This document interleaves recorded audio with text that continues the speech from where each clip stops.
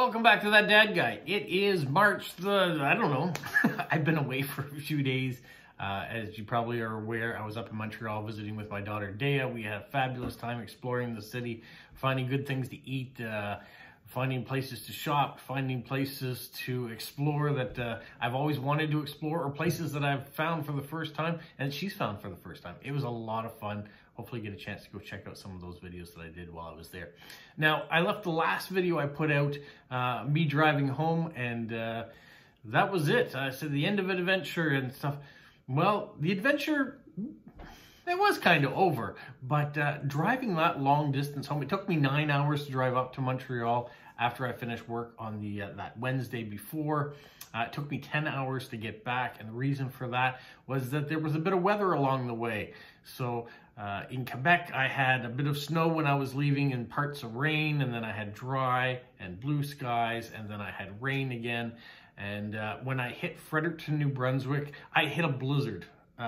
It went down to a single lane highway. I went from doing 110, 120 kilometers an hour down to 60. I was leading the pack with cars behind me, single lane, just following the treads of a car that may have gone just shortly before me. There were cars in the ditch. There were emergency vehicles around. It lasted for about 20 kilometers, and then it turned to rain again, and the roads were clear, and it was smooth sailing after that. But it was a little harrowing during that short period of time. But that's what it's like driving in the wintertime. I would say in most of North America, at least the northern part of the United States and Canada, weather can be unpredictable. Yeah, if you look behind me, you can see there are snowflakes happening right now. When I left Moncton, it was green grass and the snow had all gone. The next day after I left, they had a snowstorm, and then they had a bit of a melt, and then now they've had snow again. So we're on and off again with winter, unfortunately. But you've tuned in for a different reason, I am sure, not to hear all that. I got this envelope last week from Monte and Violet in Saskatchewan, and in it he sent me some stamps from Norway and from the United States. So I wanted to give you a chance to have a checkout of what he sent. I'm very pleased with the stamps that he sent. So why not? Let's have a look. And if it's the first time you found my channel, make sure you subscribe, you like, you leave positive comments, you share with other people, and you have your notification bell on so you don't miss any of the videos. I appreciate it. All right, let's look at some stamps. I've been putting in these sheets as of late, separating by country, trying to stay as organized as possible. These are some great older Norwegian stamps. I've tried to put them together in sets if I find sets, or some of them I put together numerically. I don't think I have a lot of stamps from Norway, so it's kind of nice to add in a few more here. I really appreciate that. Monty, I'd love to know, how did you get to collecting Norway? Are you originally from Norway? Do you have relatives in Norway? Or was it just the country that you wanted to collect stamps from? It's interesting as we go on these stamp journeys, where people get their stamps from and why they decided to collect those. All right, so these are the Norwegian ones. And he also sent some from the United States.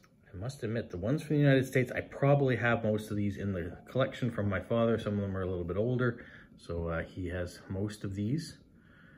So what I will be doing is just double checking, make sure he has them, and then I will send them back off into the world for other collectors. So there's some great stamps in here. I put all these in numerical value.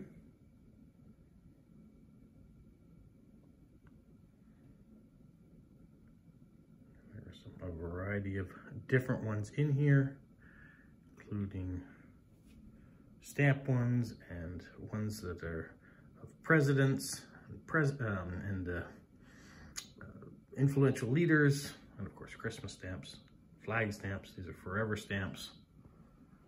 And there you are, a sheet of US stamps. Thank you very much, Monty, for the Norwegian and United States stamps. They will go to good use, whether in my collection or off to other people. That's the great thing about stamp collecting. It's a collection of hobbies, of sharing with others. So I will continue the trend and send the duplicates that I have now off to other people so they can fill in holes that they may be missing as well.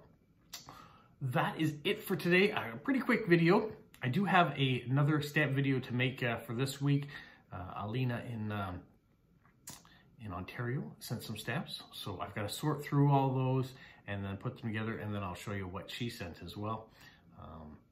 And then I do have some post crossing that I've got to get done. I didn't do any this past weekend while I was away, so I do have some friend mail to catch up on, and I've checked my P.O. box, and I had a bunch of new mail come in, so this Friday's video should be a lot of fun to show you what postcards and stamps arrived this week. All right, you guys, have a magical week.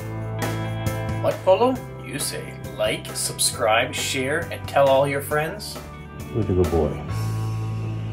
Who's a good boy? Bye.